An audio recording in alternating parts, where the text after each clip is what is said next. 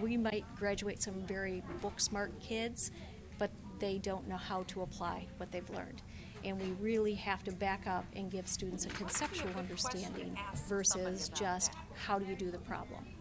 We have many students who can solve a problem, but they have no idea if it's right or wrong because they don't really understand what they're doing with it. They're simply following a procedure.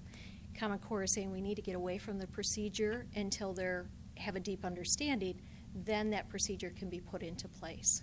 The goal will be, and I can see it from our kindergarten students right now who have started this year, that they are in December much further ahead in math than they have ever been. Now we do have them for more time, but the focus of what we do is at a much deeper level that it's going to be exciting to watch them move all the way through and the outstanding things that they'll be able to do and to think in those non-routine tasks.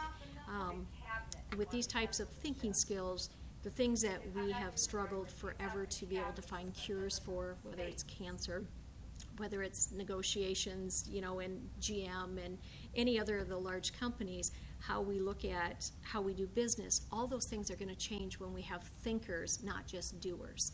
And these standards bring about the opportunity for kids to really excel, and who knows where they'll go in the future with it, because they will definitely be better equipped with thinking skills, problem solving that will last well beyond the classroom.